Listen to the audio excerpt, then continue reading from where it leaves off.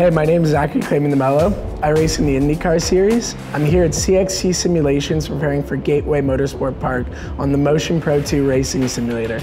I'm going to take you for a lap around Gateway. So Gateway is a really interesting track, personally one of my favorite ovals that I've done from Indy Lights. Has a bit of everything. I mean, the back part of the track's really quick. The front part is pretty difficult. I mean, in the race, I think there's even some braking there. I'm not 100% sure with this new IndyCar. I know the old one, I think it was a breathe off the throttle, and in the race they would start to brake a bit. It's really important at ovals, and especially Gateway. You want to be really fast coming out of the pits. You really have to commit to this track on cold tires and be ready to go right away to try to build up the momentum. The most important thing about this track is getting momentum and carrying speed. I mean, it's such a short oval and really, really difficult. So it's really important to be on it out of the pits and be committed right away and just have the confidence to know the car is going to hold itself on cold tires. This track makes for a really interesting race. There's a lot of passing here.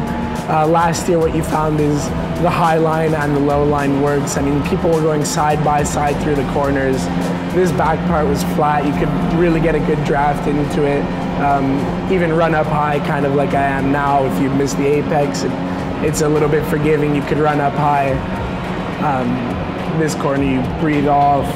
Try to really apex it at the center, get down and really hard back to throttle. And one of the things I learned at this oval from someone who coached me once is it's really important to open up your hands and get close to the walls. And I mean, to do that, it's not always the easiest for a driver to look at the wall, and it doesn't always help your confidence. So a trick I learned for this oval and many ovals is kind of pick a spot on the track, find a seam or something where you want your wheel to end up at the end of the corner. And really important to get a good run out of here. You could really draft and make passes into this first corner, especially since there's a bit of a brake and a lift. You slow down quite a lot, so if you can get inside people there, it's quite hard for them to hold the outside on you, but it has been done. So